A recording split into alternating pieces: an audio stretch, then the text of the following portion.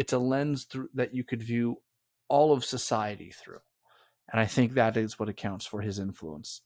So his ideas took off in France maybe in the early 80s or 70s. He was really popular, a sort of a celebrity public intellectual. But in America and in North America, I would say he still gets cited thousands and thousands of times each year.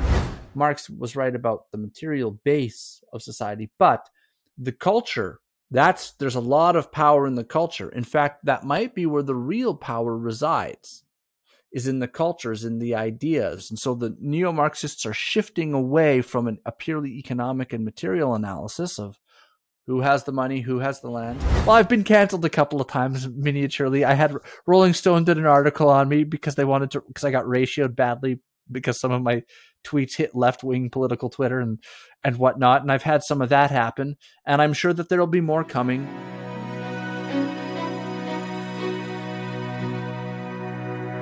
Good afternoon. Hello. Hi. Good afternoon. How are you? I'm good. I know it doesn't look like afternoon here because it's not. Oh. It's evening. What time is it there? Oh. It's about 8:45 p.m. Oh, wow. Yep. Where I am, it is 1:45. 1:45. How could it be that different? It just doesn't seem like the world's that big, but you know what? It is. It's that big. So let's review what we talked about last time, because you're going to give me some insight that I'm going to just be blown away by. I hope so. Okay. I will try. Okay. So last time we did a rather long and complicated romp through Derrida. And all romps through Derrida are long and complicated because Derrida is a long and complicated philosopher who has a penchant for a lack of clarity and for verbosity. And so for that reason, translation, Derrida likes to talk a lot, and he likes to use very, very complicated jargon, and he doesn't like to explain himself. So I was trying to think about that explanation, and I was like, I think a lot of people hearing that are going to get lost just because there's so much going on. So I tried to think of a way that I could simplify it by way of a recap to help us out. So here's my simplified recap. Basically what Derrida does is this. Because our three kind of big areas that we're going to look at in postmodernism is going to be Derrida, Foucault, and Baudrillard. Those are the big three that people, and then there's Guattari and there's Deleuze and there's some others, but those three names keep popping up. And so Derrida is doing something in the language, and I tried to figure out, well, how do you explain it simply? So I think I have an idea. If we want to take the old idea as being that words refer to things, might be the simplest way to say it. Words point at objects. Phone. Book. Words point at the world. Derrida is going to say, no. Words don't point at the world. Something else is going on. There is no inherent, substantive, essential connection between words and objects. That's a mistake. And he says, you could look at, for example, other languages might be a good one. So I could say desk in English and bureau in French. And he says, look, two different words connected that would be connected to the same object. So he goes, look, there's no connection between words and objects. Words are not connected to the world. That's a mistake. He says, look, here's what's happening. The words are all defining each other in kind of an endless swirl. If you look up in the dictionary for the word desk, you don't find a desk. You don't find a picture of a desk. You don't find a little miniature desk. You find a bunch of words. And why is that? Because the words define each other. See? And he says the same thing happens with objects. The objects define each other. How do you know what a tree is? Well, because it's not a bush, and it's not a shrub, and it's not a flower, and it's not an animal. Right? A tree is defined by its place in the ecosystem, by its place in the world, by how it relates. Now, this is a can. Why? Because it's not a bottle, and it's not a cup, and it's not a bucket, and it's not a plate. Things are defined by their relationship to other things, by their similarities and differences to other things. That's it. So then we could take an example of, for say, a bucket. Suppose I have a bucket on a construction site. It's a bucket. We use the word bucket to describe it. Why is it a bucket? Well, because it's not the hammer, and it's not the truck, and it's not the dirt, and it's not a pail. It's a bucket. Okay.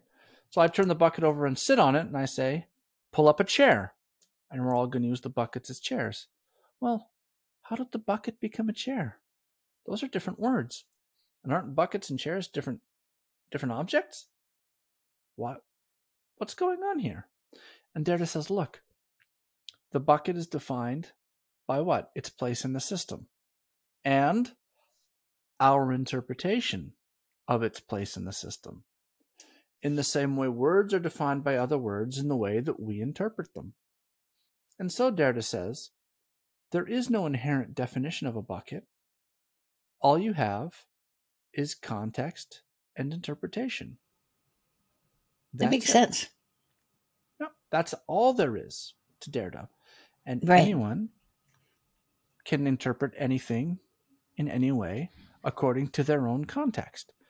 And there's no right, there's no wrong, there's just varying different interpretations.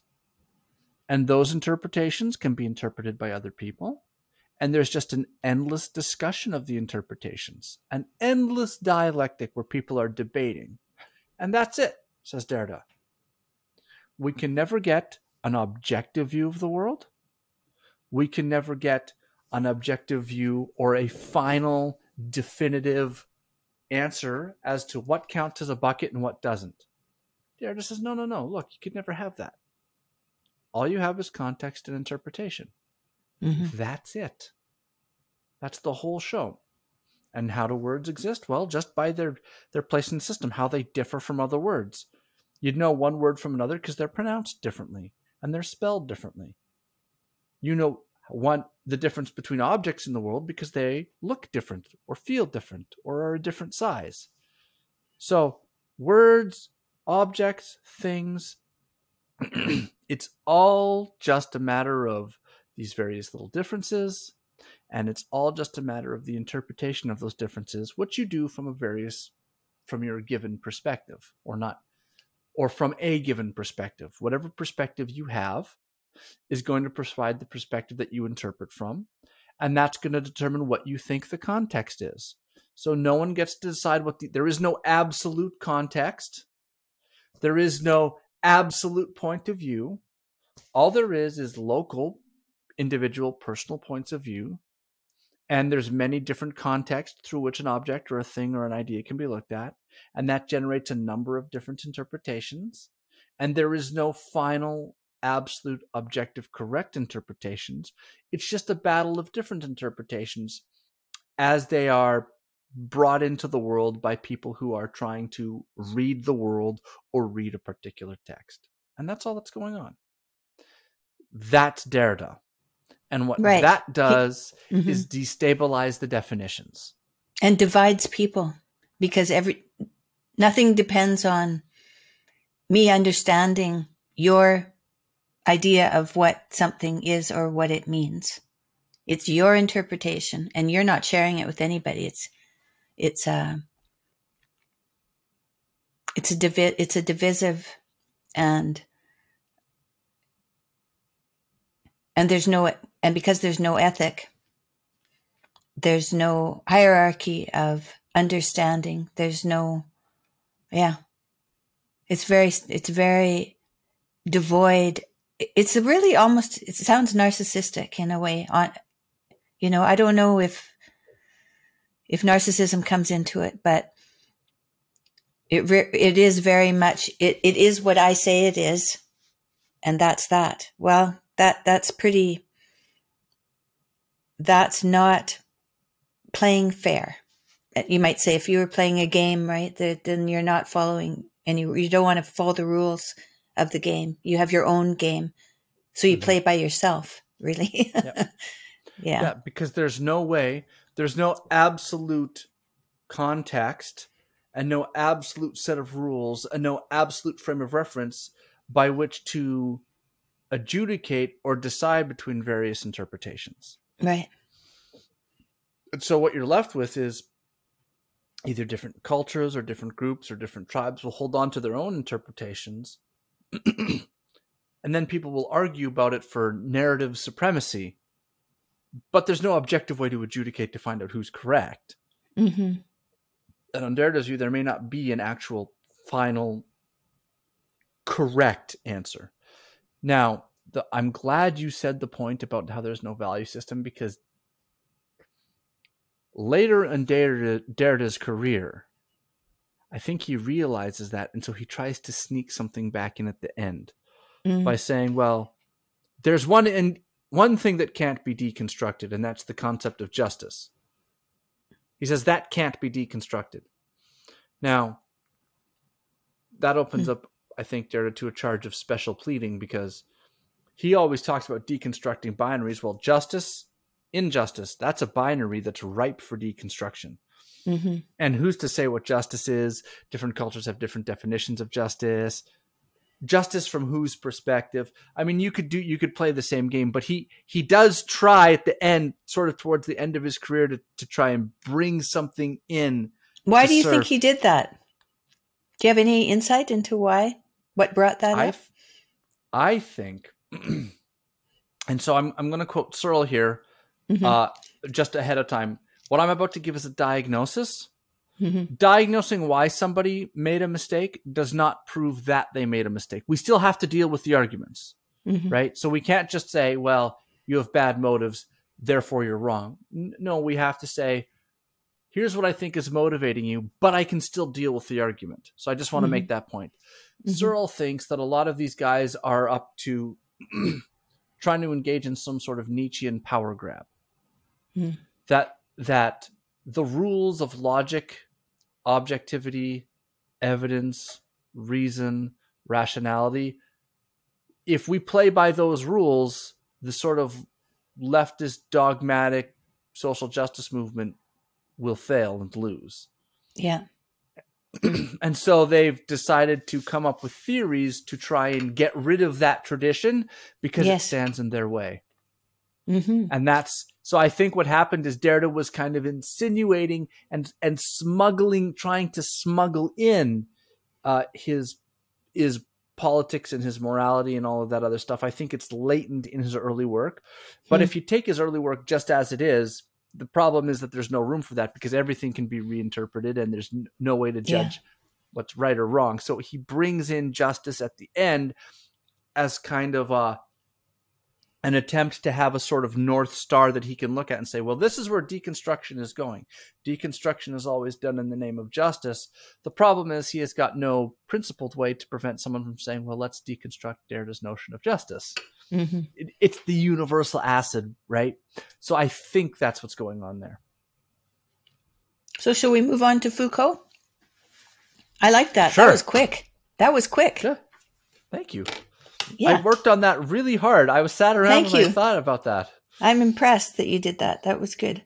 So I thought we could talk about Foucault, Marxism, and power. Those three things. Yeah. And the other thing I wanted to talk about was, or ask you, was how representative was Foucault's thought in France at the time? We could start with that one. How representative was Foucault's thought in France at the time? Well, I don't think that Foucault was doing something new. Derrida is continuing something that comes from Ferdinand de Saussure. He's just pushing Saussure a little further. And maybe a lot further. I don't want to say Derrida is not creative, because he is. But as Searle points out, Derrida, how does Searle put it? He says,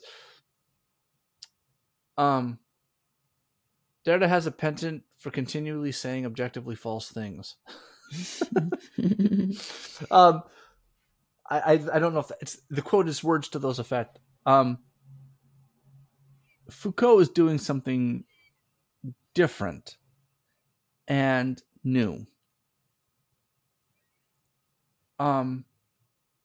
I don't think it was the dominant view in France when he showed up. I think he kind of came up with the view, actually. Mm. And I think it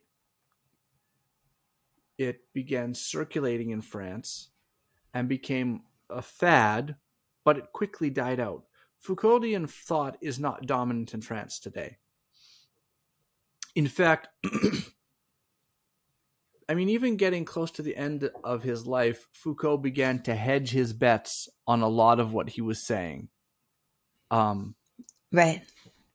I think he was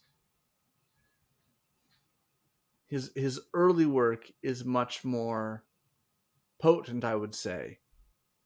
Although that's, again, all of this is debatable, but I would say Foucault's thought really took off in America more than it took off in France.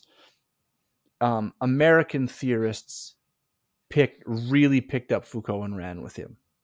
And that came into the English departments in the universities first? Yes? I think I would say yes, but I would also say through anthropology and sociology as well, made heavy use of Foucault. All of those disciplines were kind of bringing him in. I think critical legal theorists also were picking up on him at that time. And I think in education, maybe a little after that, but certainly still in the 80s and 90s, critical pedagogists, critical education theorists were picking him up. So Foucault is the most cited scholar in the humanities. Yes. And I think that is because Foucault provides a new way to think about the world and an almost totally encompassing worldview to think about the world and to think about human dynamics and how people relate to each other. It's a lens through that you could view all of society through. And I think that is what accounts for his influence. So his ideas took off in France maybe in the early 80s or 70s. He was really popular, a sort of a celebrity public intellectual. But today in France, very few, if any, people cite him. But in America and in North America, I would say there are still a large number of people who cite him, and he still gets cited thousands and thousands of times each year. So he's retained a lot more influence in North America than he ever had in France. Maybe just another brief word about this real quick before we move on. Derrida and Foucault and a lot of these intellectuals were all circulating kind of in France at the same time. Prior to 1968, they were all at the Sorbonne. And a number of them were hanging out with guys like Sartre.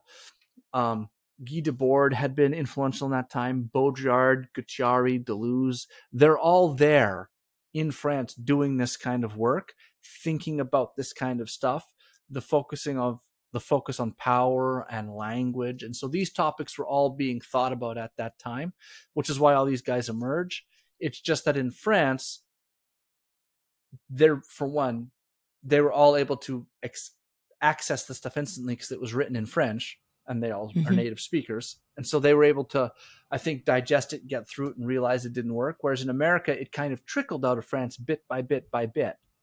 Elizabeth and St. Pierre in an article talks about how they were always waiting for the next translation so they could get more. And so what ends up happening is it kind of creates a thirst for more of it. And I think that's part of the reason why it took off in America. I see. Yeah, well, he was a very smart man. Oh, I mean, Foucault was intelligent. I think he's wrong, but he was intelligent. Like, there's no doubting that. He knew what he was doing. So he grew up in France, and he was a professor in France. Did he ever come to America? Yes, he did on a number of occasions. He actually knew John Searle. He didn't work here, though? He didn't work in America? I'm not sure if he worked here or not. I think he had some visiting fellowships and visiting professorships. I know he lectured several times here. Yeah. number of lectures. I believe I think I want to say at UC Berkeley and at Columbia as well. I'm not sure. I can't remember just off the top of my head. But yes, he did. He came. He actually knew John Searle because I believe Searle is fluent in French, and they had a conversation. And Searle asks him and says, "You guys write, you and Darren, you write. It's incomprehensible. Why do you write that way?"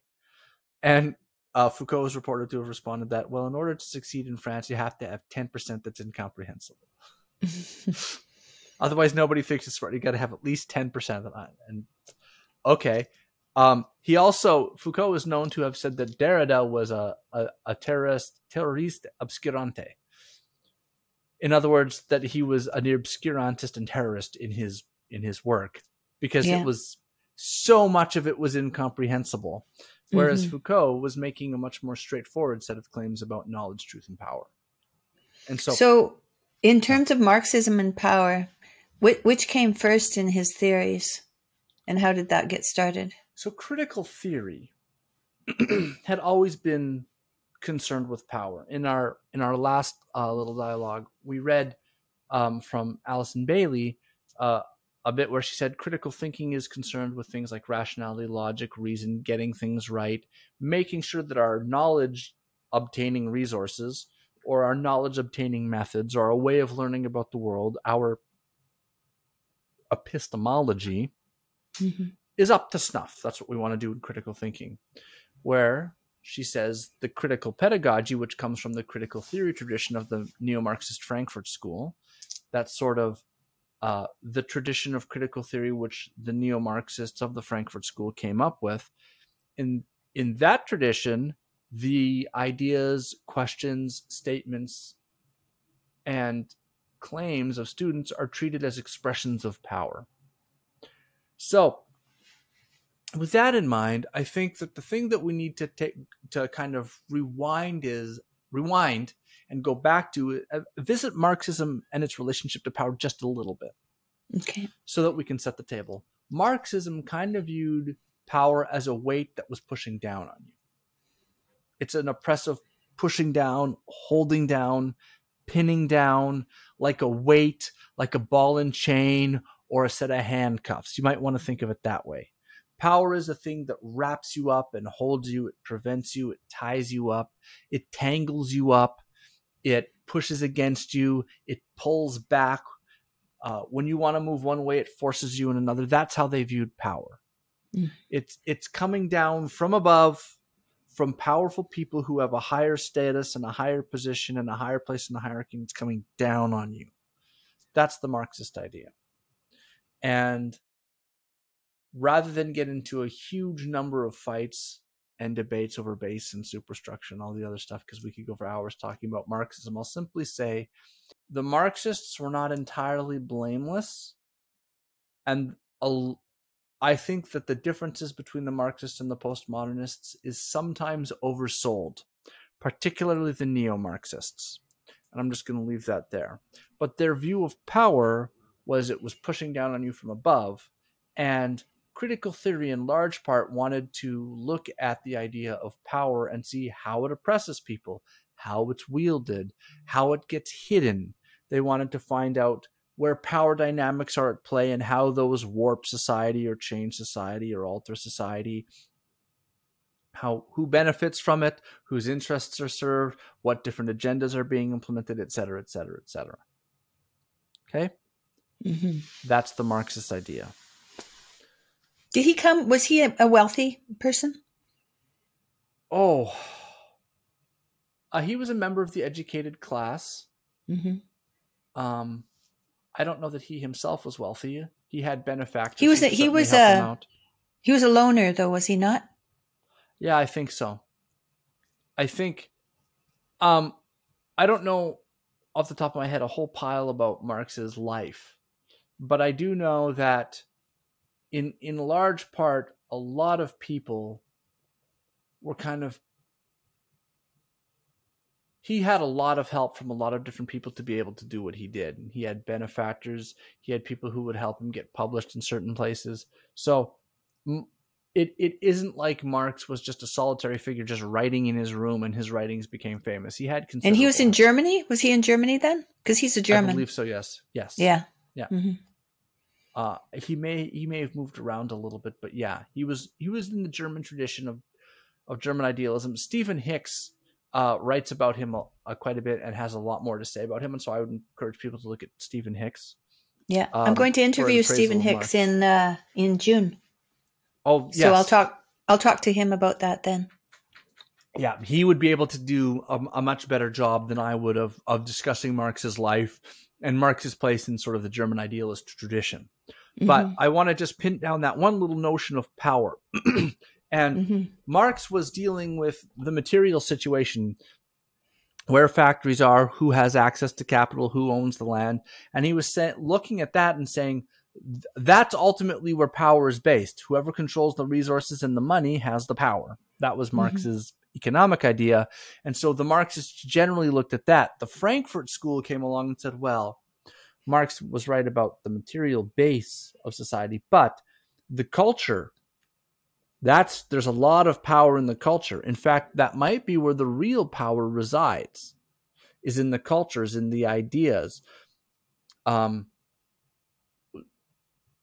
Which ideologies have power? Is it conservatism? Is it progressivism?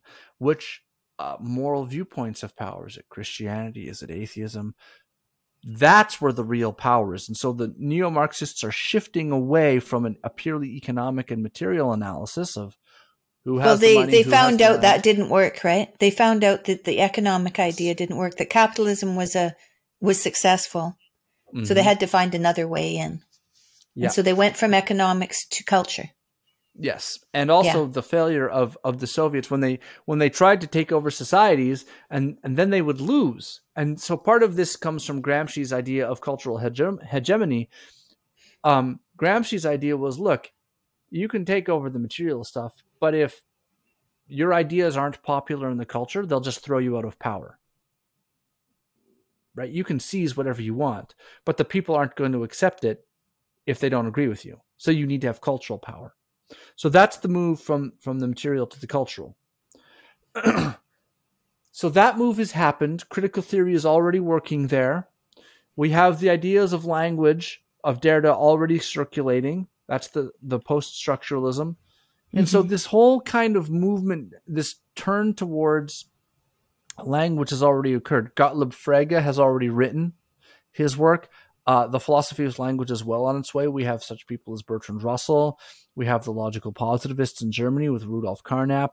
All of these people are turning towards language. Okay? Culture, language, ideas. Kind of away from the, who controls the money and the power. Now it's like, okay, who controls the ideas? So we've turned into the social, political, cultural, and linguistic realm, and that's where Foucault is going to pop up. Okay, that's right where he's going to step in. And he's going to say something new. Okay. Foucault, there's an old saying, I think is first expressed by Francis Bacon, which is knowledge is power. And what he meant by it is the person who has knowledge of how the world works can do more in the world. Pretty simple idea, right? Foucault was going to say knowledge is power, but he's going to do something different with it. When Bacon said it, what Bacon meant is knowledge provides you the ability to do things in the world, to affect change, and to create the world that you'd like. Foucault has a very different meaning. And it's a little bit heady, and it's a little bit obscure, but I think with a little bit of work, we can nail it down. Okay.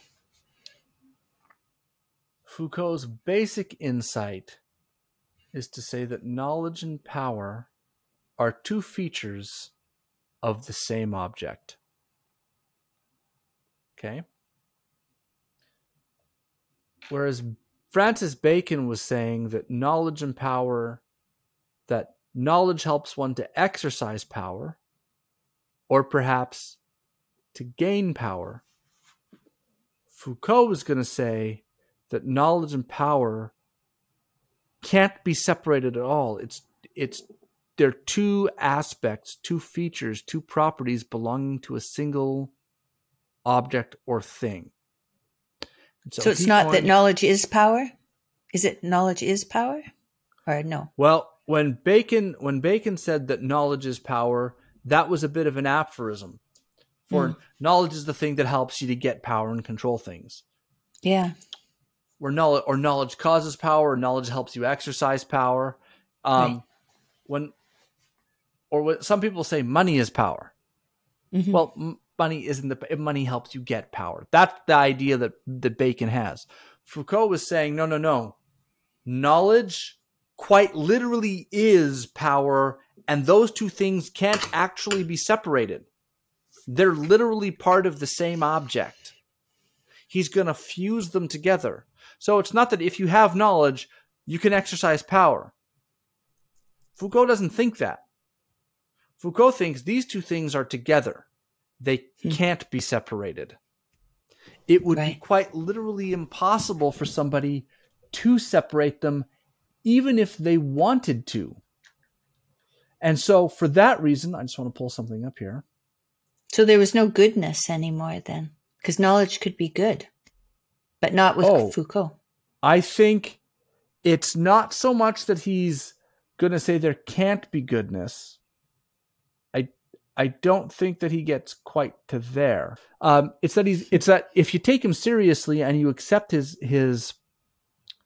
injunction, his idea that power, knowledge, and two features is the same object, you just wind up in a nihilistic position for reasons that I'll explain.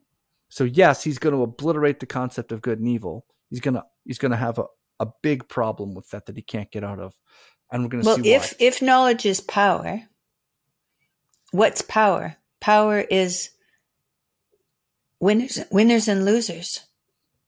This is right. Oppressors and oppressed. Yes, is that where that comes from? No, no, sort of. So why don't we? It's tricky. So Foucault says this: my objective for more than 25 years has been to sketch out a history of the different ways in which our culture that humans develop knowledge about themselves. Economics, biology, psychiatry, medicine, penology, which is of the penal system. The main point is not to accept this knowledge at face value, but to analyze these so-called sciences as very specific truth games related to specific techniques that human beings use to understand themselves. Truth games. That's right. I see. So what's truth then in that idea? So here's Foucault on truth. Truth is to be understood as a system of ordered procedures for the production, regulation, distribution, circulation, and operation of statements. Truth, quote unquote, is linked in a circular relation with systems of power which produce and sustain it, and to the effects of power which it induces and which extend it. A regime of truth. So here's what he's saying. Our idea of truth is that truth is a relation, is a correspondence relation. If a statement or a sentence accurately states what the world is, then it's true. We want what the sentence that I say or the proposition that I assert to match the world. So, for example, I say the sentence, Tammy has earbuds in. That's a proposition. That's a sentence that expresses the proposition that Tammy has earbuds in. Well, is it true? Well, we go into the world and we look and we see earbuds in Tammy's ears. It's true. True. It's true because it corresponds to the world. That's truth. Foucault is going to say, no. That's not truth. That's not how truth works. That's a naive view. Foucault's going to say, look, in the first century, it was true that the sun rotated around the earth. That's what everyone believed. It was true that bloodletting was an effective form of medicine. It was true that Zeus lived on the top of Mount Olympus. Everybody knew that. So he says, look, what what you believe is true isn't about correspondence to the world.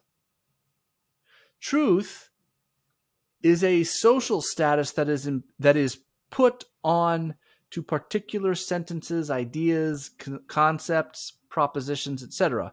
It's a label that we slap on things that gives them an elevated status. So when we read his definition, and we're going to read his definition again so that everyone can get clear, notice something about this definition.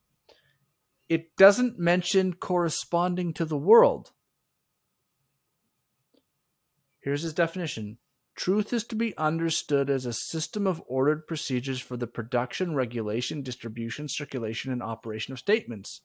Truth is linked in a circular relation with systems of power which produce and sustain it, and to effects of power which it induces and which extend it. A regime of truth. It's not about getting sentences and statements and propositions which are in accordance with reality or fact. And it's not trying to get statements that correspond with the world. It's just a system of ordered procedures for producing statements. Think about that for a second. What he's saying is, each society has its own social procedure for deciding what it's going to give that label truth to. And that's what makes something true. And how do those people get to be in a position where they decide what's true? Well, that's power. There are certain people who have the power to do the regulating and circulating and the production of statements that are true. Certain people have the power to decide what society sees as true. There are certain people who have the power to label things as true, says Foucault. And so it's power that creates truth. People use power to label things as true, but he says it's a circular relation. And what does he mean by that? Well, if I have the power to decide what's true, I can say this is true, and this is true, and this is true, and this is true, in a way which gives me even more power. So to go use an example from, say, the 2nd century, a religious group, a Muslim group, a Jewish group, a Christian group, might find themselves to be the most influential group in a society. And so they might be the ones who get to decide what that society believes is true. Well, they might decide that society should believe things which give them more power. The priestly class might decide that society should believe that the priestly class is infallible. Well, that might give the priestly class more power. And what are they going to do with that power? They're going to make more decisions about what can be believed and what can't be believed. And once you can control what people can believe or what they think is true, well, guess what? That gives you a whole lot more power. See that? Mm-hmm. If you get to decide what is true, if you can control the discourse, so to speak, if you can decide which elements of the discourse, which elements of the society-wide conversation are valid or invalid, are legitimate or illegitimate, are right or wrong, are true or false, you have a huge amount of power. And you can use that power to warp the discourse, to warp the conversation, to warp the ideas, to give yourself even more power. And that is what Foucault is doing. That's Foucault's idea. Foucault believes that hiding behind our concept of truth isn't logic, reason, rationality. What Foucault thinks is that what is hiding behind our notions of truth is actually power. And that truth is a thing that is used by the powerful people to legitimize and validate their power. That's what he thinks. That's why he says truth and power in a circular relationship. One reinforces the other, and they can't be pulled apart. So if the people who are in control have the power, then they're going to decide what's true based on their own self-interest. That's correct. Right? So, and then the people who don't have power, you know, so they're not going to have any power. So then they're going to be out of luck and pitied because they're not in power, so they don't have the means to better themselves or prosper. That's right. He's going to say, yeah, the people who have the power can act in their own self-interest to decide what is true so that everyone believes them, which gives them even more power. And the people who don't have power are going to be stuck at the bottom with no way out. They're just going to be oppressed. Now, Foucault, that's brutal. Yeah, but he's going to add a little wrinkle to this. And what he's going to say is that power isn't a purely top-down relationship. Because Foucault notices that throughout history, sometimes those oppressed people overthrow the ruling power. Well, how does that happen? So what he says is, look, power isn't an object that can be held by one person. It's more like a grid or a field of power. It's not like a series of weights. It's more like an electrical grid or radio waves or a field of Bluetooth or Wi-Fi. Anyone who can connect to it in the right way can wield it. So, for example, you could have maybe you have more money than me and you have more social status than me and whatever else. But suppose I'm very, very clever and I figure out how to I persuade the crowd to agree with me.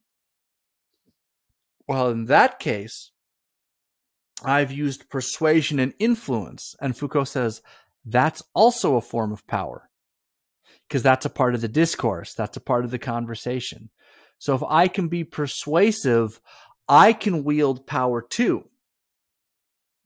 It's not just brute force and it's not just top down. Now, the person at the top is going to be able to say, maybe hold up some credentials and hold up their degrees and their certifications. And that will give them a place of prominence, and that can be a form of power. But if I come along and I'm very clever with my words and I can be persuasive, that's me exercising a form of power. But in both cases, what's happening is not a battle of rationality and logic and reason. It's a battle of power. It's a power struggle. And the ability to win the power struggle is going to be a product of who is better at understanding and wielding the elements of the discourse which are powerful. Who is the person who's best able to use language and the conceptual legitimization structures of that society in order to get what they want. So maybe you have more degrees, but maybe I'm better at quoting experts. And because I'm really good at quoting experts, I get a lot of validity within the conversation. And so the whole idea is that knowledge and power are intimately connected, completely inseparable. Quoting experts. If somebody is quoting experts and claiming to be someone who you should listen to, that's also a sign of narcissism. Because it's nothing that they have done. They've taken their acting as if they are part of something that they haven't spent the time and the energy to make it to make the movement and the understanding more comprehensive, or right. So they're just right. So they're taking ideas and concepts, using them, opinions. So those would be opinions in a way. No, I think there's something to that. I think if you're just quoting somebody for the sake of quoting them so that you can use their prestige and clout as a shield for your views, yes. Mm-hmm. I do think there is a place I do think there is a place for quoting people as long as you fully understood what that person is working on and as long as the quote is in context. But yes, I think the cynical sort of quoting somebody so you can say, well, and pick a really famous, I don't know, Aquinas or somebody, or Einstein, as Albert Einstein says, and everyone goes, ooh, it's Einstein. We better listen to Einstein. I'm just using Einstein as a shield for my bad views, and I'm helping myself to his prestige and his clout and his fame for my own ends. I do think that is a form of narcissism. I agree with that. Yeah. Is there anything like that in this form of philosophy? Well, there might be. Let's investigate another aspect of it. Maybe there is. What happens to this view with Foucault? What ends up happening is he ends up with the view that power is a part of discourses, or more accurately, that discourses are inextricably linked to power. What's a discourse? Discourse is the way things are talked about, discussed, understood, debated, etc. So, for example, there might be in the United States a discourse around the First Amendment, which is going to explain, and that discourse is going to include various ideas about what the First Amendment means, how it should be interpreted, how it's been applied in the past, how it should be applied in the future, landmark cases, etc., etc. And what Foucault is going to say is the ideas which get elevated and which get lowered, the ideas which are empowered and disempowered, the ideas which are validated or delegitimized, all of that occurs within the discourse around the First Amendment. It's all the conversations, all the legal textbooks, all the legal cases, everything from tweets about the law to the arguments at the Supreme Court is all part of the discourse, broadly construed.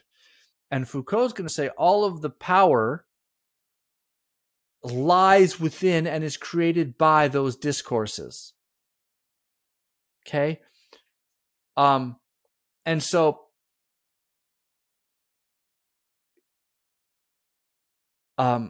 knowledge and truth are created with power via language, you might say. There's another sense you could say with language via power, but we'll go with power via language. Language and discourse is the vehicle through which power is exercised. Now, on that view, it kind of erodes the difference between narcissism and humility, or narcissism and not being a narcissist. Why? Because everyone on that view is just trying to exercise power. Everyone is just exercising power. If you say the First Amendment should be applied in such and so a way, and I disagree with you, you and I are just engaged in a power struggle. Right? Because what Foucault is going to say is, if you try to say who's true, what's true, Foucault is going to say truth? What's truth? Truth is a product of the social processes. And the social processes are, of course, a product of who has power and self-interest and bias and all the rest of it. So there is no objective standard of truth. There are just socially constructed standards of truth that are constructed via power. So there is no objective standard of truth. The correspondence relation between our truth claims in the world has been broken by Foucault. And so he says truth is a purely social object. It's a socially constructed object. It's a label that we put to validate and legitimize certain claims over and above other claims, but it's not objectively related to the world. Now, there's a problem here, which we'll get into in a minute. But do you see how his view works? It's almost impossible to deal with narcissism, because on this view, almost everyone's a narcissist, because everyone is just trying to get power. The person who quotes Einstein to get clout and prestige and the person who quotes Einstein because of his rigorous work are both just using Einstein in different ways to try and get power. So it's almost impossible. So in one sense, it's impossible to pick out a narcissist on a Foucaultian view. On the other hand, it really does empower the narcissists, doesn't it? It seems to, yeah. Now, it does. We should say something because I've avoided it up to this point. And what I try to do is make the view sound as plausible as I can, so that people can understand it and say, you know what, I could see why people believe that, because I have this idea that if you can't see why somebody would believe of you, then you haven't understood it. But I would note something about both Derrida and Foucault. So Derrida has this view that language is not objective. There's no objective point of reference. There's no absolutely correct interpretations. And yet, Derrida always complained about people misinterpreting him. Interesting. Derrida wrote large volumes of books, which he claimed adequately explained correctly how language functions. And his explanation of how language functions is that it can always be reinterpreted and misinterpreted, and that there's no objectively correct meaning to a text. Hey, Derrida, if there's no objectively correct meaning to a text, then nobody can misinterpret you, because there's no objectively correct way to interpret you. But it really seems like Derrida thinks there's an objectively correct way to interpret him, and he gets really mad if you don't get it right. Mm-hmm. He really appears to be cutting off the branch that he's sitting on. That's like nihilists. Nihilists that don't believe in anything, but they get together and dance together and jump in a mosh pit with one another to the beat of the music, of their music. You know, I mean, everybody's got to the place that they thrive. Yeah. Or they think they thrive. That's right. So it belies the idea that on the one hand, they're claiming there is no truth, but they're claiming it really is true that there is no truth. Right, yeah. Whoops. Mm-hmm. He's got a very meaningful book which tells us that meaning is unstable. There's a correct interpretation of his book which says there's no absolute correct interpretations. Oh, I'm sorry, Derrida. It really seems like he actually is, and William Lane Craig and J.P. Moreland point this out in Foundations for a Christian Worldview.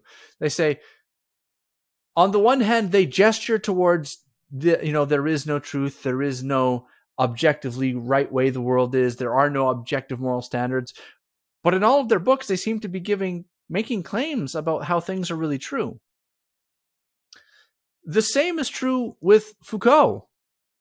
Foucault says, look, knowledge is just constructed, and there is no... Okay. Is that true, Foucault?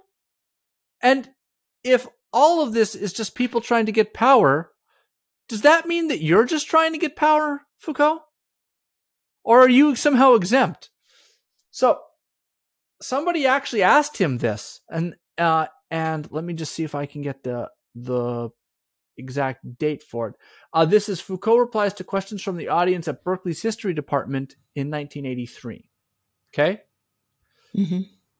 So Foucault is asked about this, and someone says, look, man, given the fact that you don't try and refute theories, you claim not to be a structuralist, nor do you believe in a totality, why should we believe you?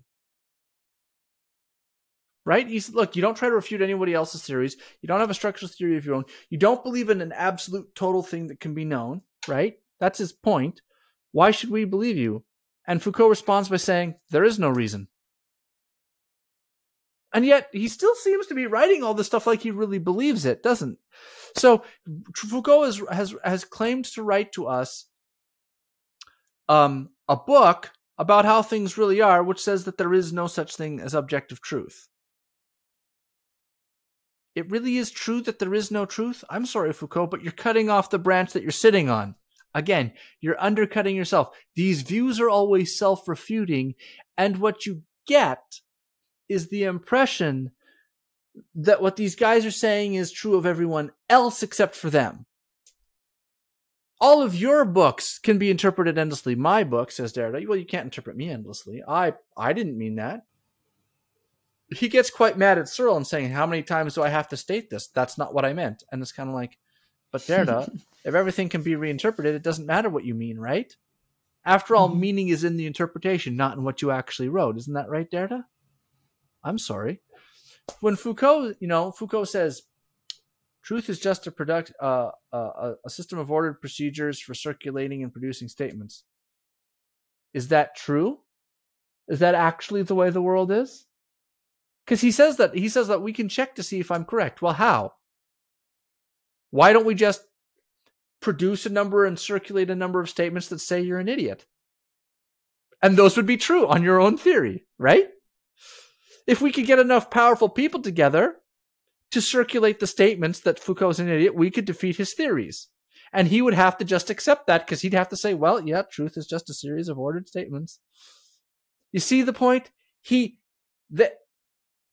undermines the power of his own theories, playfully laughs off the result, and then just keeps going.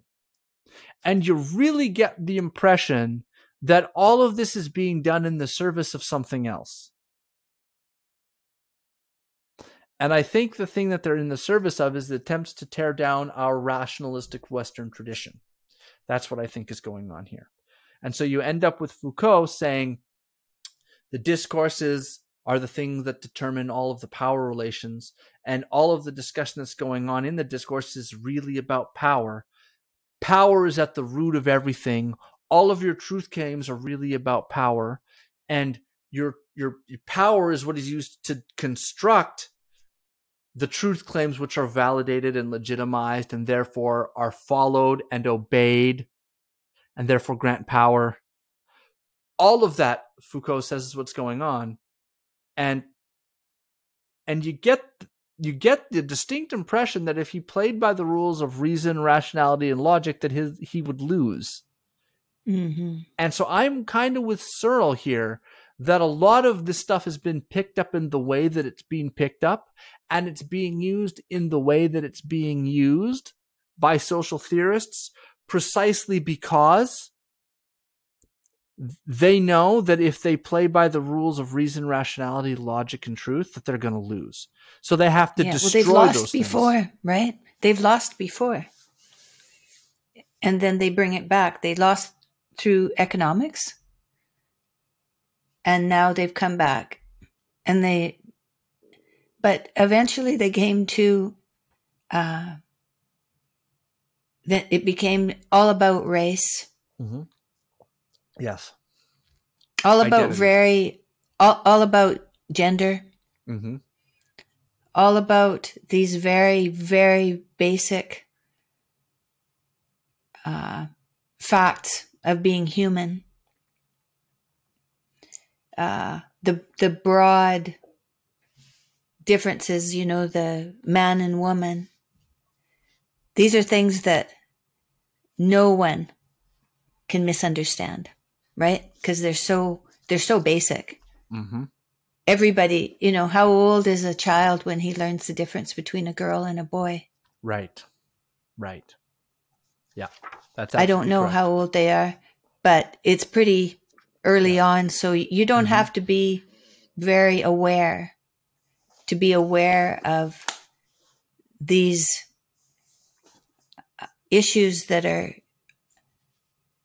polarizing society. Mm-hmm. And that means that everyone in society can be a part of that and understand it and be subject to it. Mm-hmm. Yeah. I think that's right. It was economics. That was complicated. That was language. That's pretty complicated. Yep. And they, so what this is a nice summary is from Cynical Theories. That's James Lindsay and Helen Pluckrose's book. And they say, the new theories arose because we talked about Foucault and Derrida, and that's back in the 80s. Now you're talking about the critical race theory, the queer theory, the LGBTQ stuff, post-colonial theory, right? All that stuff. Yeah. And they say this about that. They say new theories arose, which primarily looked at race, gender, and sexuality, and were explicitly critical, goal-oriented, and moralistic. They retained, however, the core postmodern ideas that knowledge is a construct of power, that the categories into which we organize people and phenomena were falsely contrived in the service of that power, that language is inherently dangerous and unreliable, that the knowledge claims and values of all cultures are equally valid and intelligible only on their own terms, and that collective experience trumps individuality and universality. They focused on cultural power, regarding it as objectively true that power and privilege are insidious corrupting forces which work to perpetuate themselves in mysterious ways. They explicitly stated that they were doing this with the purpose of remaking society according to their moral vision, all while citing the original postmodern theorists. So, yep, they did. That was the move. So they went, that's the movement in, we went from economics to culture. Now they're adding the an identity element to the cultural analysis. So now it's man and woman, black and white, indigenous or not indigenous, wealth, whatever you want to do, whatever identities are available, they're going to pick at, and they're going to say Mother Nature would be another one. Yeah, natural versus unnatural, right? So you could see that a lot in the trans discourse when they say there's no natural correct way that someone should be. If someone is born with a certain set of genitals according to a certain type of according to whether they're male or female, that's not natural and correct and a right way to be. That just happens to be the way that they are, and we can change that in any way that we like. We can. So there is no what we would call natural teleology. There's no purposes, objective purposes for anything. There are no objective essences for everything. So if we can take now, because we're getting on a little bit, and I want to be cognizant of your time, but I really want to make this observation. Derrida is doing a certain thing with language which destabilizes it and disconnects it from objects, right? Yeah. Foucault is doing the same thing with truth. And when you disconnect truth and language from the world, what you end up with is ideas, concepts, viewpoints which are untethered to reality. And when it's not tethered to reality, reason, logic, and evidence no longer hold sway. What holds sway is things like prestige, clout, influence, charisma. Those are the things that really start to matter because it's not connected to the world anymore. Charisma? Really? Yeah. Wow, Whoever can persuade people. What makes a psychopath? Somebody who postures competence. They're usually people who are very self-assured. So they appear to be solid on their feet, and in control of things. Yes. And young, naive people can be tricked by those things because they don't look any deeper than that. Yeah. And even older people can be tricked by that. I would say that's absolutely right. And I would say that there's a fair bit of that going on. These views, because they're not tethered to the world and because there's no objective standards, they really do empower and take the brakes off of the worst instincts of people. Yes, they do. They really do allow the worst of us to come out. Yeah, and now that we have that largely on social media, where there isn't any consequence to what people say, then they get away with saying those things and become even more apt to speak up and say things that they wouldn't even say if they were standing next to you because they'd get punched. Yeah. What was it Mike Tyson said? People have become way too comfortable with saying things without getting punched in the mouth. I thought that was pretty funny. Yeah. That was really good. I'm not interested in solving things with fists, although I like to think I can hold my own. But I do think there's this sort of these twin curses of anonymity, or these twin features. Sometimes anonymity can be useful for people who are genuinely oppressed. For example, if somebody is writing in the Soviet Union, they might want to keep themselves anonymous to protect themselves from Stalin. Yeah. On the other hand, in a free society such as ours, which is still for the most part free, anonymity really does ramp up people's ability to say things without consequence at all. Well, that's where all the people who want to say things like that will go, because they can. So this is I started out my account. I have I think 128,000 followers now. I started my account out, and my account was anonymous when I started. And it was anonymous because I expected it to just be like, I was going to just write a little bit about postmodernism, and some other people were going to write about postmodernism. And I was looking for a job at the time, and I thought, if I put my name on it and someone sees me writing about postmodernism, they might just think I'm a weirdo. So I'll just have this little anonymous account. I'm allowed to have an account now because when I was in government, I wasn't supposed to have any forward-facing social media. And I thought, a couple of my friends had said, after I'd left my job, I said, well, what should I do now? And we prayed, and they said, we feel like you should start writing. And on the house that I had just purchased, written on one of the walls, unbeknownst to me, was the words "start writing," but WRIGHTING. And I thought, well, that's a kind of interesting coincidence. What's the least I can do? Well, I can start a social media account and I can tweet about postmodernism. So I did that anonymously. But once I hit about 10 or 12,000 followers, I thought to myself, I'm getting a little bit of influence. If I keep hiding myself, what happens? If I let people see my face and I own my words, what happens? And I thought about this. And I sat there. And I said to myself, and this was back in, I believe, August or maybe September of 2020. I said to myself, if I'm on my deathbed, am I going to look back and say, boy, glad I stayed anonymous? Or am I going to look back on and say, no, I wish I would have owned that. I wish I would have come out and just said, I will be the one to take the bullets. And I'll put my face on it and I'll stand behind it. And hopefully that means something. Because if I don't... And how did that change for you? Well, what it changed for me is I thought, if I stay anonymous and we lose, I will always wonder what would have happened had I come out and been myself and spoken for myself. Right. And I think I thought that when I started a podcast too. Before I started the podcast, I was traveling around with my husband. I was taking care of business, but I wasn't saying anything.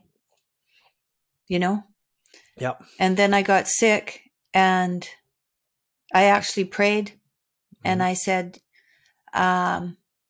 if I get to live, I promise that I'll speak up. And so then I had to start a podcast. And I had to start talking to people about whatever they wanted to talk about. Yep. And, and I think that the only way out of this is for each of us to try to find a moral compass and to move forward and do the next right thing. Yep. Yeah. It's hard. It's hard. Yeah, because I thought if we lose and I didn't step out, I'll regret that. And then the second thing I thought is, if we win and I didn't step out, I'm not going to get credit for it. Right. So either way, I'd better come out and say something. And so Benjamin Boyce had me on his podcast for the very first time. I had a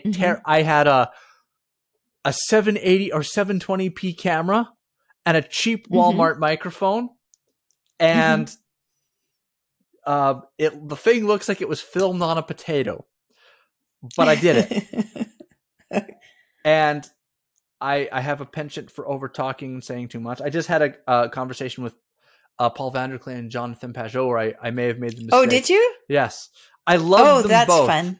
Oh, they were wonderful. Yeah, that's fun, hey? Yeah, I love Jonathan. But I felt like I overtalked. I was like, no, I talked too much again. But the alternative for me... All you can do is practice. You can do is practice, though. But the alternative for me was hiding my face and keeping quiet. And I thought, I can't do that. I can't. And I have been lucky enough. I've been supported by Russ Vaught at the Center for Renewing America. I've been supported by Chris Rufo. I've been supported by James Lindsay. Michael Fallon has been, and I don't mean monetary support here. I mean just in terms of people who have really had my back when push comes to shove.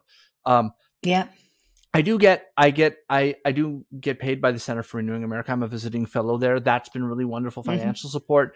And in the battle against wokeness, there have been people who have come alongside who have really been super, super helpful to me.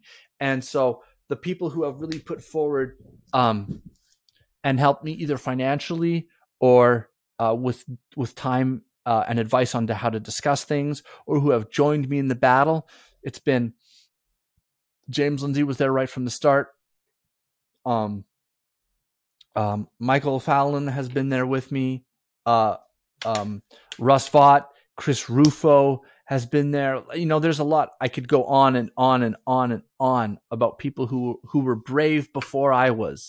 And so I'm hoping, I thought, you know, either I'm going to put my name on this, take a risk and stand for something, or I'm going to hide. And at the end of the day, I understand people who say, I'm not in a position, I can't afford to get fired. And it's kind of like, well, neither could I. I had bought a house in May, and I didn't have a job when I came out. I had no money. And I could have lost my house. And I sat there and I thought, what do I care more about, losing my house or what kind of world my son grows up? Because if I have to give up my house to make sure my son grows up in a better world, that's an easy trade to make.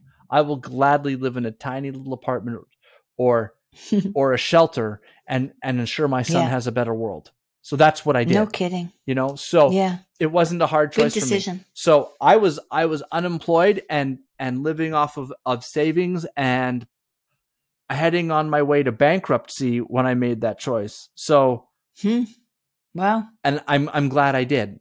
I honestly, I don't regret it for a second. At some point, I'm probably going to, well, I've been canceled a couple of times miniaturely. I had Rolling Stone did an article on me because they wanted to, because I got ratioed badly because some of my tweets hit left-wing political Twitter and whatnot. And I've had some of that happen. And I'm sure that there'll be more coming. Someone will try to cancel me for this view or that view, or somebody will make up a story, or somebody will do something, or they'll smear me, or whatever tactics they use, because they always use those tactics. Your husband has seen all of them, all of the above, with the false accusations and the smears and everything else. But at the end of the day, what kind of world am I creating for my son? So it's when Jordan does his bits on he says, you know, we got to quit being anonymous and come out, and people say, but I can't afford to lose this, I can't afford to lose that. Can we afford to lose our society? We have to learn how to deal with being canceled. And I think that Jordan has learned how to be canceled. He's learned that the harder the cancel, the better the rebound. Yes. If you have done nothing wrong and you sit and you wait. Yep. And you gather people around you that you trust. Yes. And you don't apologize. It might take a couple of weeks of real tricky time and difficult time, but you wait and it'll turn around. Yes. You know, there were times where he really didn't think things were going to turn around, but they did. Yep. And I'm glad. I have one more question for you. Absolutely. So can you discuss any current or upcoming projects that you're working on and what you're really interested in doing these days? Yes, but before that, I want to read a real quick quote from Foucault, just so we can wrap things up. Someone says, you seem to have kept distance from Marxism. And this is what Foucault says. He says, I often quote concepts, texts, and phrases from Marx, but without feeling obliged to add the authenticating label consisting of a footnote and a laudatory phrase that accompany the quotation. Provided you do that, you're regarded as someone who knows and reveres Marx and will be suitably honored in so-called Marxist journals. But I quote Marx without saying I am, without quotation marks, and because people are unable to recognize Marxist texts, I'm considered to be someone who doesn't quote Marx. So, although Foucault is not a Marxist, he's still picking up on a lot of that Marxist impulse a lot of that ruthless criticism of everything, that unmasking of all that exists, he's picking up on that and he's making heavy use of it. But he's pushing it into a new formulation of power. So when people say, well, Marx believed this, Foucault believed this, the two can't possibly be related or influencing each other. Foucault says he's quoting Marx without labeling the quote. So just so we're clear about that, I want to get that in. Yes, right. Upcoming projects. I'm working on a book, which I have a contract for, and I'm hoping to release that. Congratulations. Sometime next year. I thought it was done, and then this book came out, Cooperation and Social Justice by Joseph Heath. Yeah. And it is a fantastic critique of the current, what we might call the critical theories of social justice, and a lot of those ideas. It's brilliant, and it's also forced me to reconsider my defenses of liberalism to make them stronger. Okay. So good. So that's good. What other projects do I have on the go? I'm currently working on trying to film a video series, which would be doing somewhat like what we're doing here, but in a more formal setting. 8 or 10 lessons on what the intellectual development of wokeness, how it got into the world, its activist dimensions, how those activist dimensions kind of moved along. And so that's kind of what I've got on the go. And are you going to do that in conversation with someone? Oh, I hope to do it as a class.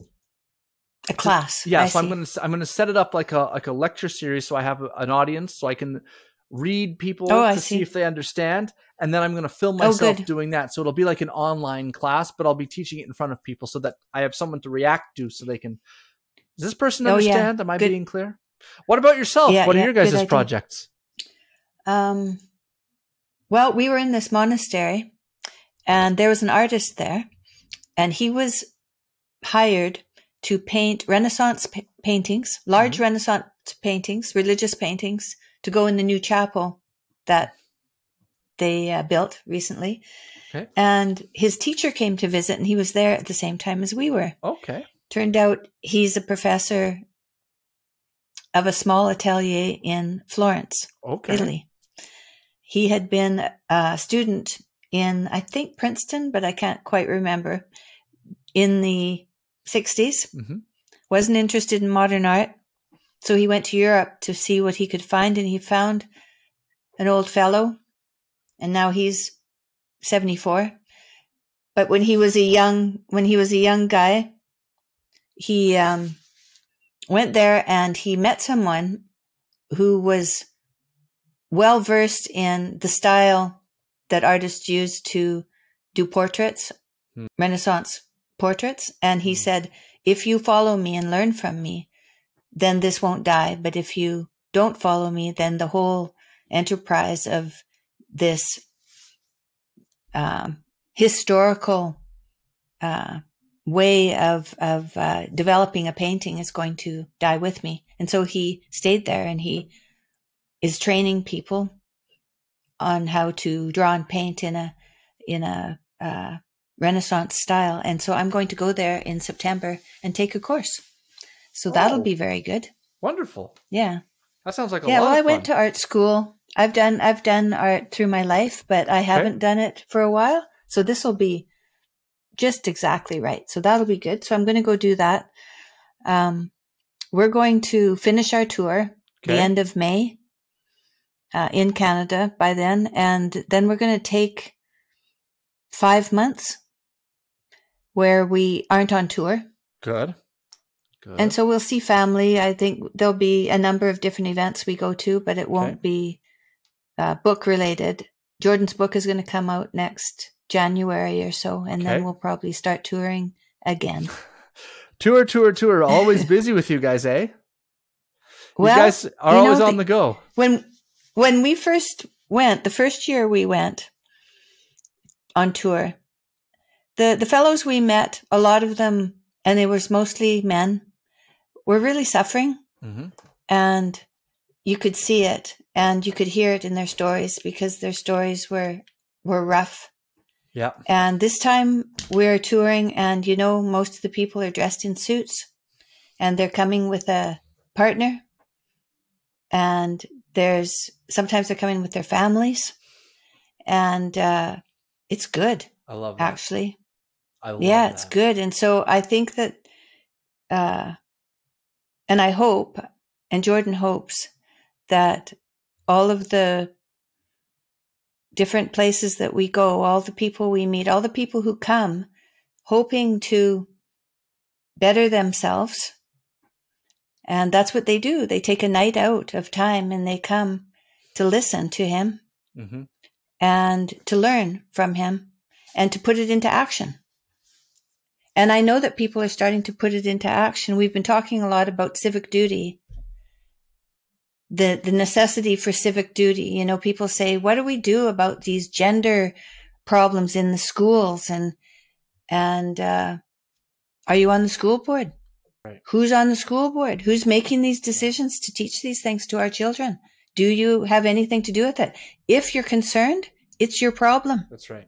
It's your problem. That's right. You have to go do that. That's absolutely right. Yep. And it's a hard thing to recognize. Like, I don't want to be on any school board. Yeah, but you don't get to choose your problems. That's right. Your problems choose you.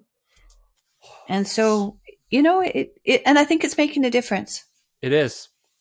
I really do. So when I was in that's government, why we're doing it. When I was in government, I can't tell you the number of guys who are just like, what are you guys doing tonight? I'm watching Jordan Peterson videos. Oh, me too. Back, and that was back in 2016, 2017. Yeah, right. That Bill C-16 thing, when he gave those speeches, everyone saw what he was doing. People were looking for more ideas from him, and they found his lectures, and people came for the pronouns but stayed for the lectures. And I really believe that he has shifted the pillars of Western civilization. Yeah. In a powerful way. Pray for. Yeah. That's what we're praying. And this next book that he's writing, it's coming out in January, and it's going to be quite a book. It's one long argument, this one. You know, the 12 rules, each of the chapters was an argument. This is one long argument. So it'll be more like maps of meaning, kind of a mix of 12 rules and maps of meaning. Yeah. It'll be. That's good. And so it's very exciting. And he's 85% done writing it. So good for him. It's almost there. Man, that guy turned up. I've been working on my book for probably 2 years now. And every time I think I got it, and it's like, oh no, I got to this. And okay, now I got to go back. I got to go fix this. I got to fix this. I got to fix this. I got to fix this. That's what this book did to me. Yeah. That's what this book did to me. It's also a little bit what this book did to me. This is another fantastic. What's that one? What's that one? I couldn't see it. Cynical Theories. By Cynical Theories. Yeah. So instead of critical and who's theories, it by? Helen Pluckrose and James Lindsay. Right. And that's an excellent book. I haven't decided what to call mine. I was going to call it. I've had a couple of ones. It's going to be called Breaking the Spell of the Postmodern World and Weaving a Rainbow of Meaning. The other one was going to be Wokeopoly. I was going to thought that, but I thought it was a bit of a silly title. Yeah, that's kind of fun. Things You Can't Describe Your Way Out Of, which was suggested by a friend of mine for his book, but he chose a different title, so I thought, well, I can take that one.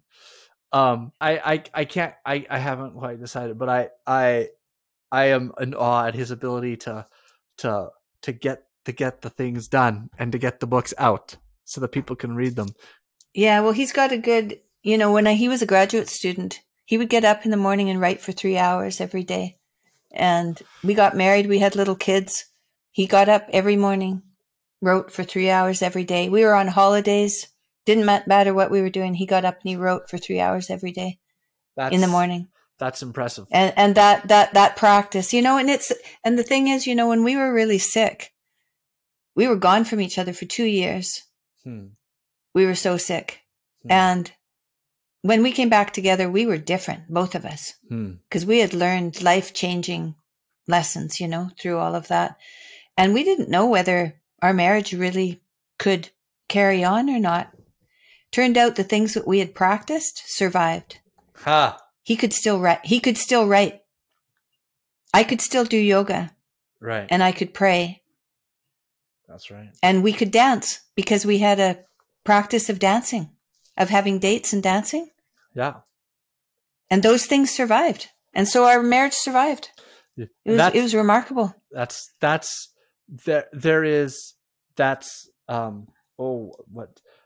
an analogy forming in my mind. Give me a minute.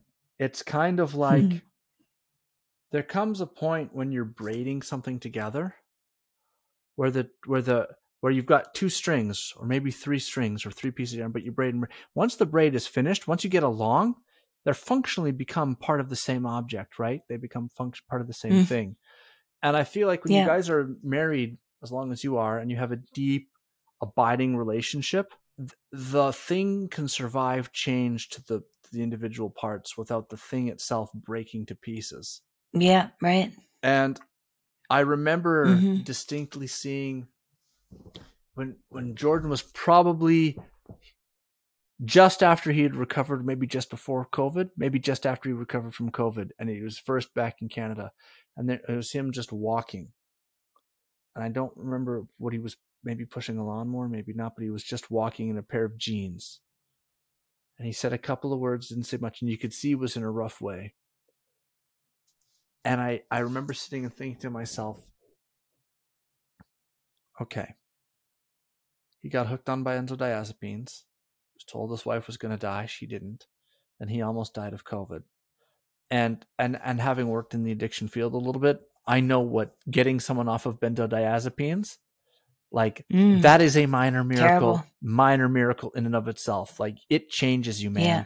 A lot of people can't do it, or they don't do it correctly and don't realize that that's not a process you stop. That's a process of slowly weaning off it and having withdrawal symptoms be extended for the full length of the weaning and then sometime afterwards. And it takes a long time because man, that stuff integrates itself into your whole neurological system. Yeah. Well, it changes all of the delivery and of hormones and everything. It's really, and I saw him just like antidepressants also are the same thing. You know, you don't stop them all of a sudden either. You stop them super, super slow because your brain has changed. Yep. And I remember seeing him in that spot, and I was like, if he ever comes back from this, the level of strength he's going to have to have been strong enough, and the confidence that you have in, okay, the things that I have been suggesting have now been tested on me in the period of my old age. I'm not 27 anymore. He's in his He's in his 60s now.